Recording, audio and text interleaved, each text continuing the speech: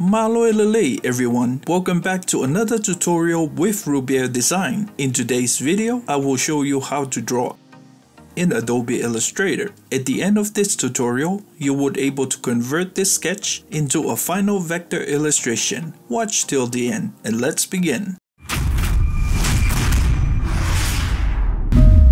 Welcome everyone to my sketching process. Sketching the Hulk is very challenging. It is foreshortening, so I will draw the figure lightly to figure out the right proportion for my character. Once I feel like it's going to work, then I will darken the whole outline. Hope you like the video, and if you like what you see, make sure to hit the subscribe button and enjoy.